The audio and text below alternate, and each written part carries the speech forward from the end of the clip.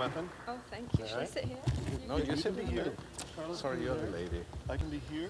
I'm old-fashioned. Hi. Kind of weird to be up here again, but we can do it. There's a reason this stage extension is here. The Oregon Symphony tonight is doing something extremely unusual, and we'll be talking about that. I'm Robert McBride of All Classical Portland. I even remembered to bring my name tag tonight. Oh, yeah, thank you for doing that. Which I never remember. I don't know why somehow I remembered tonight. Sure, it's good to see you. Thank you for being here. We really enjoy these events. Carlos and I and all the conductors and members of the orchestra who get to come out here and get a sense of who comes to the concerts.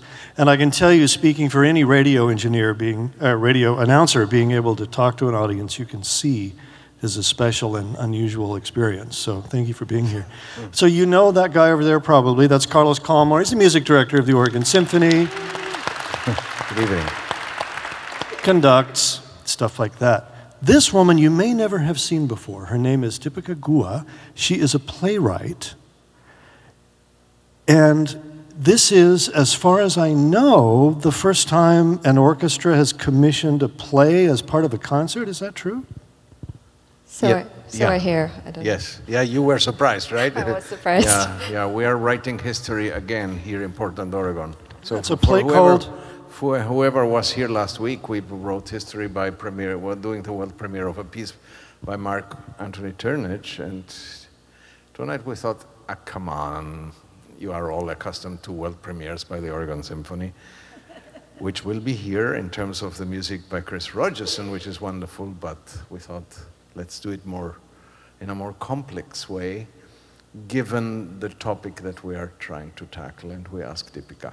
This is the first event this season.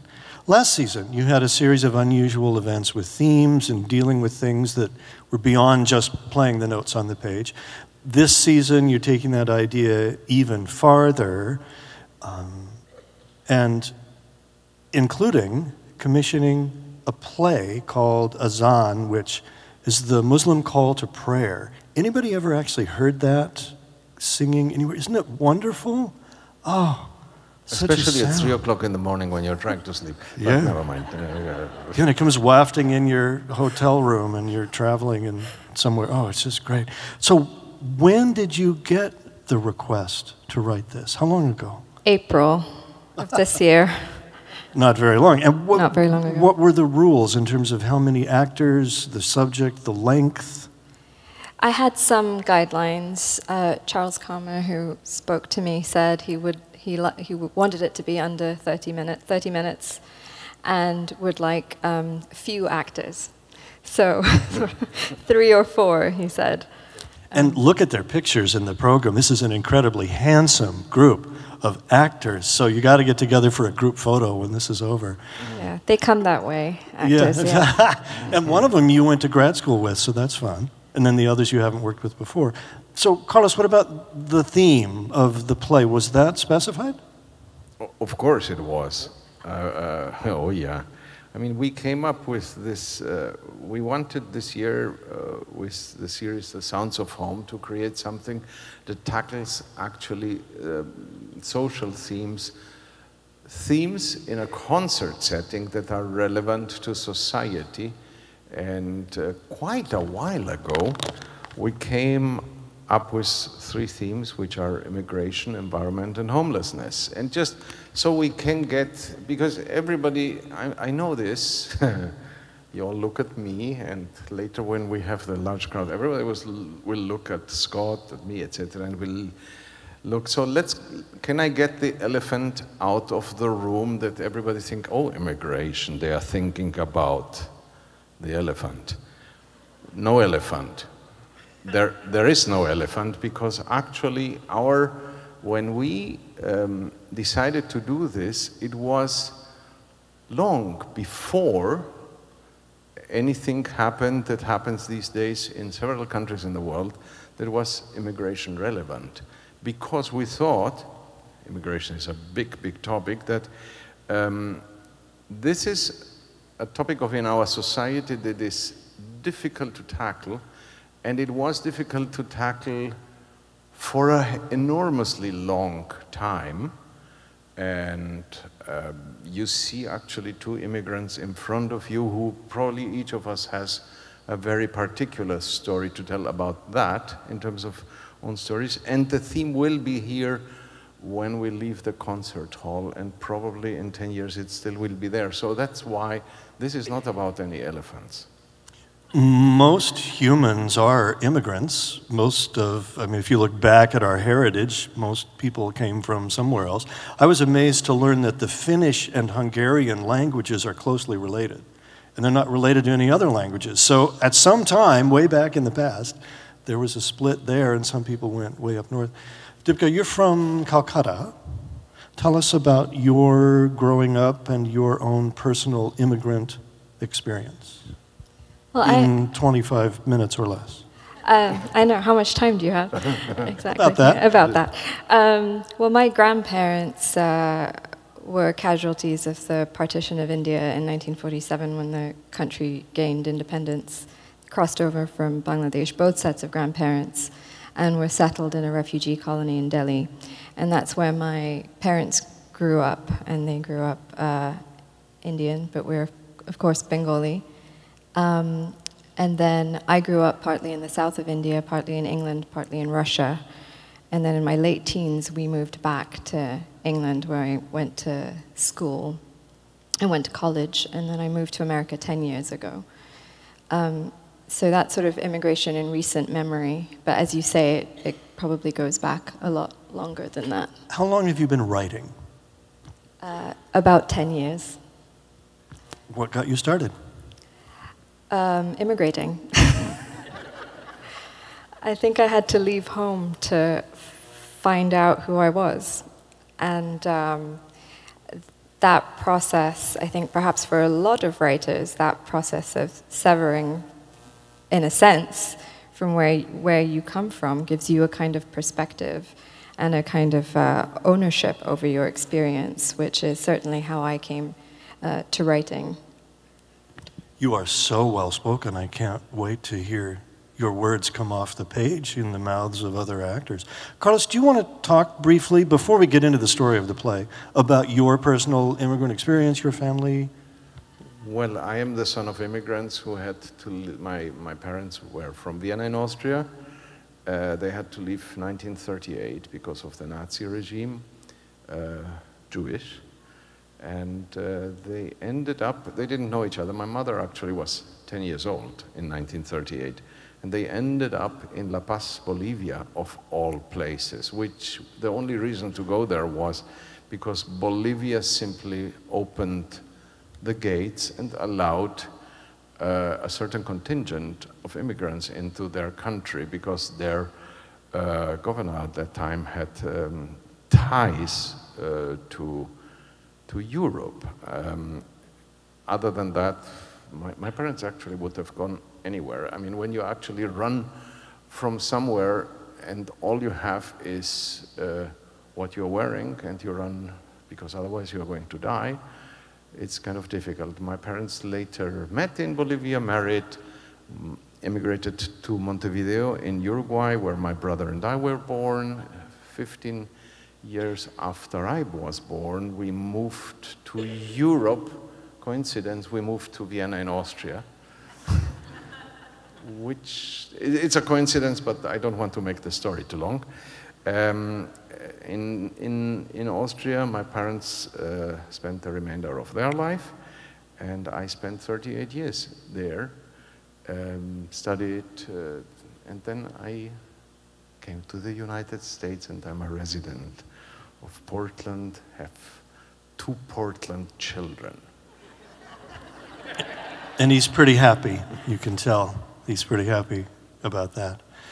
So we'll hear 2 works for piano and orchestra tonight by Schoenberg and Gershwin, who were friends in Los Angeles. They played tennis together, painted portraits of each other, which I just love. Gershwin had a hard time getting respect from the classical music establishment because he was a Jewish kid from the Lower East Side who was a song plugger. but immensely talented. Schoenberg left Europe for the same reason so many people did. Carlos was just talking about the persecution. He ended up in LA and was a teacher there. So many stories about immigration, and I'm reminded of one that Zubin Mehta, who has done a lot of conducting in Israel, Khrushchev or somebody, it's one of those Russian guys back then, was in Israel, and Zubin Mehta said to him, "Thank you for sending us so many wonderful violinists." Ooh. I'm glad he said that. It was a good thing. So let's get to this play. The title refers to the Muslim call to prayer. Will we hear that call to prayer? No, you won't. No, it isn't a central conceit of the play, but the inciting incident that sets the play off, in a way, happens during a moment of prayer.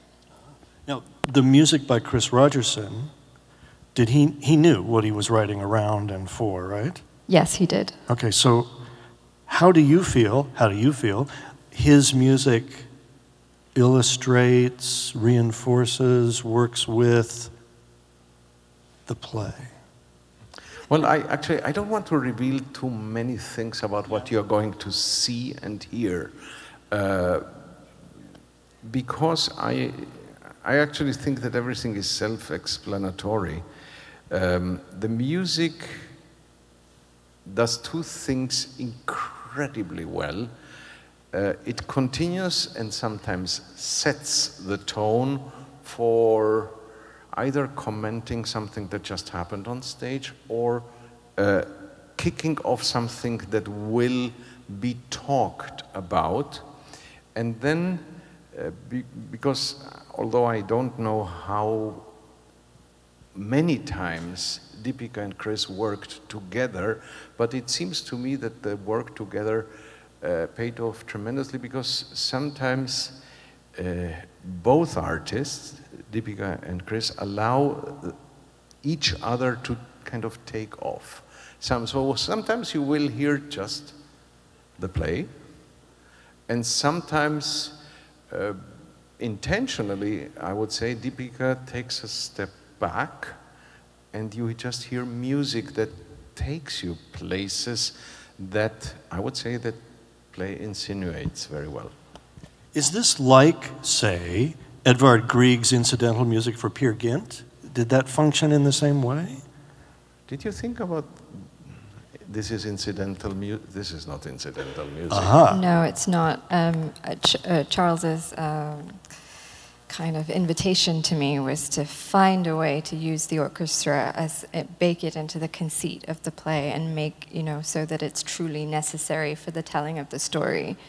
So that's something that I was thinking about a lot when I was thinking about what I would write about. Was that new to you? Yes. I mean, when do you get told that you have an orchestra to your disposal? When you actually write an opera. Oh. Only time. Are you inviting me to there's write an idea. An opera on immigration. You could take this story, flesh it out. We also knew the actors wouldn't be singing, so it's not a libretto, it's still a play, so there's scene work and there's music, and I think that that's such a beautiful way you described Chris's work. I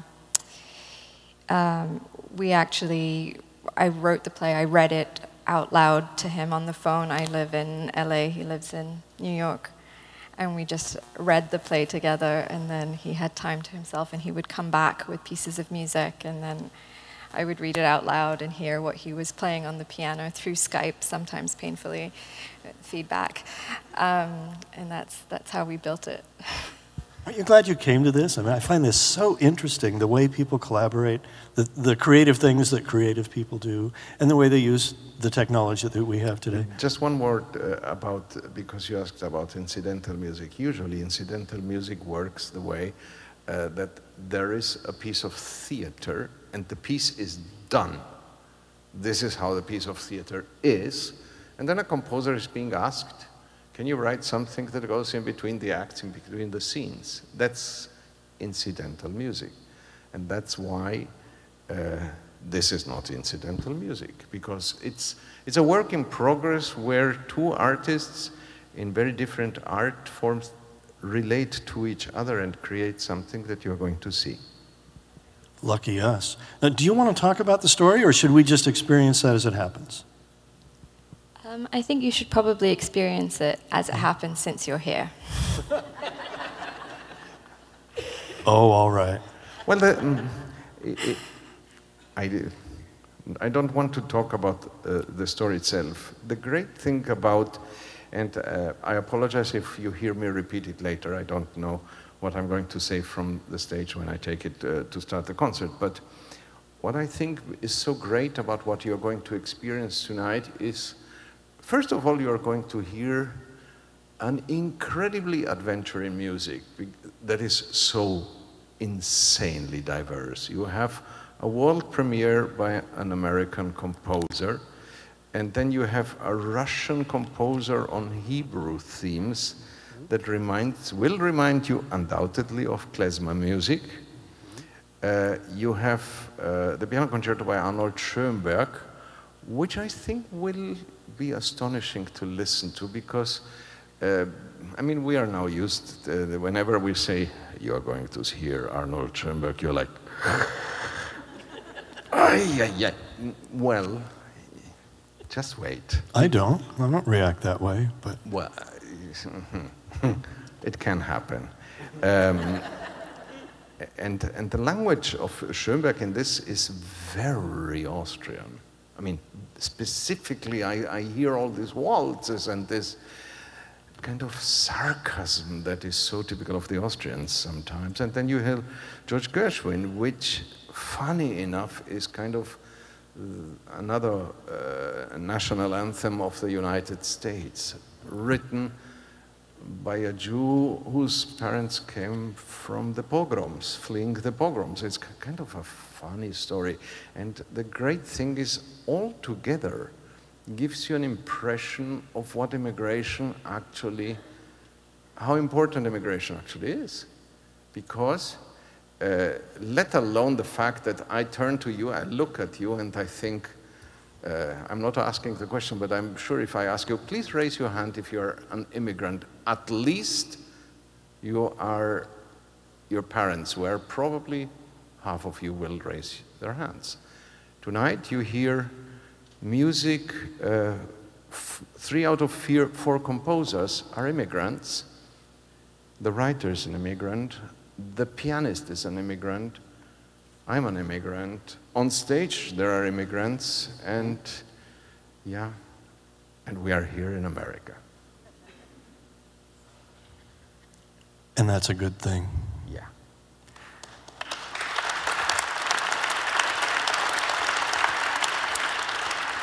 So many issues to talk about, so many different ways we could approach this. I'm curious about your response to music in general and how familiar you are with these things. I'm sure you know Rhapsody in Blue. You ever heard the Schoenberg Piano Concerto? Never in my life, no. Oh, there's a fun moment in this concerto. It's in 4 movements. They flow together. There's no space between them. The transition between the 3rd movement, which is very serious, and the last movement, which is more fun, is absolutely delightful. It's this piano solo that kind of reminds me of Petrushka. It just totally changes the mood of the piece, and then the orchestra goes, yeah, let's go there, and then they all take off together. It's really fun. And then, you know, Rhapsody in Blue is awesome. What music do you love? What do you listen to? Do you play an instrument? Do you sing? No, not remotely musical, but I do think of plays as music in a I'm not musical in a traditional way, but I do think of language as a kind of music, and what the rhythm of a scene is, I think, informs the nature of the scene. But of course, language is not nearly a third as emotional as music. So it's a great luxury to be in this space. And one thing that Chris and I talked a lot about was not doubling up on either information or emotional energy, that we did know that the words needed to function differently from the music. And we were quite consciously trying to mold that shape so you weren't accosted twice by, if you're hearing it in the words, you don't want to hear it in the music. That's brilliant. You want to feel the music and receive something else in your mind. And as a playwright, that jump between abstraction and music as an abstract form, kind of that juxtaposition of abstraction and representationalness or literalness is something that I think about a lot. Like, when do we need to understand something, and when do we benefit from just having an impression of a pattern?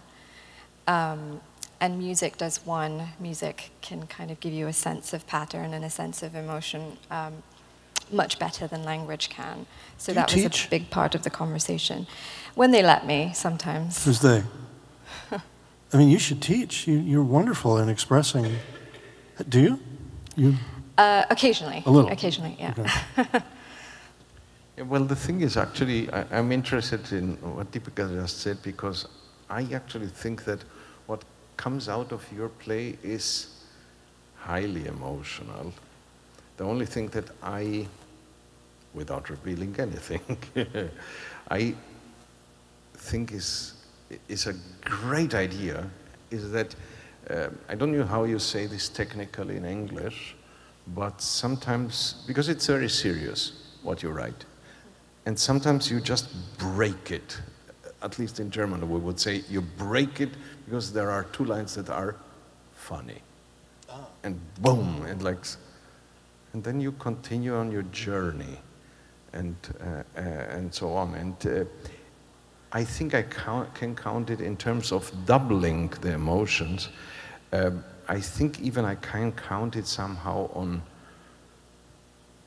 with 2 fingers, moments when language and music actually really have to meet very specifically at some point, because then something is going on or something is being alluded by what Dipika writes, and it's kind of demonstrated through music. Other than that, it's art forms that are working just very well together. How did the Oregon Symphony know about Dipika Guha? That actually, I really don't know. I'm sure that the thing is this is an adventure for us at the Oregon Symphony too.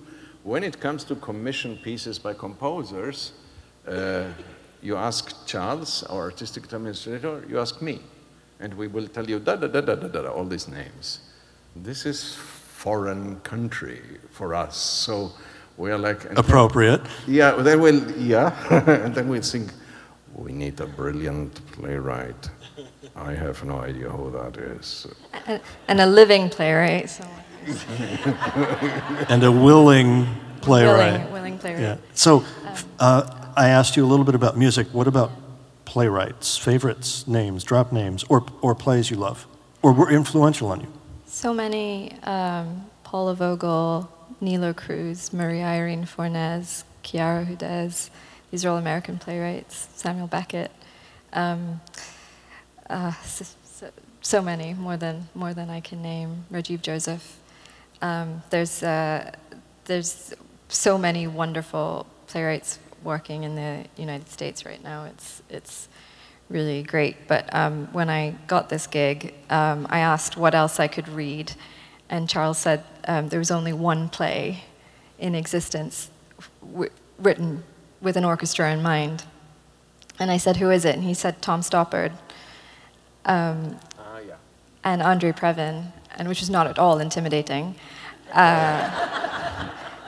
to look at. So I read that one thing, and it holds up, which is nice. So they could just have done that, but I'm very glad that they took a chance on a living playwright. We thought about that. You did. We thought about that, but then we thought, no, actually, we want to create something new, and therefore we go hunt. And I'm very, very grateful that you are here and did this for us. And this has got to get a lot of press in the orchestra world, and I hope in the theater world as well. Well, you never can control because on our day and age, unfortunately, the written press is fairly limited, as you know. And people who have reviewed also bigger orchestras and probably theater companies in the past are now out of work, or you have to go into the internet, meaning New York Times, etc., the Oregonian. That unfortunately doesn't really happen. It's word of mouth somehow. The one thing I know is that leading to this event for the last 6 months or even 9 months, once we published what we're doing this season, and once this project was published, other orchestras said to us, "You are doing what? Wow!" And I thought, yeah, see, it's Portland, Oregon. We are in the lead. It's one of the reasons we live here, kids. This is the most unusual concert I've ever attended by the Oregon Symphony. It may be for you too, and it's just going to be wonderful. So glad you're here. And just to remind you who's who, that's Carlos Kalmar. This is Dipika Guha, the playwright of Azan, the play we're going to hear tonight. And if you're inspired to get music on the way out, there's a table in the lobby covered with CDs, and you could actually, buy one. And this is Robert McBride. Thanks for being here. Thank you.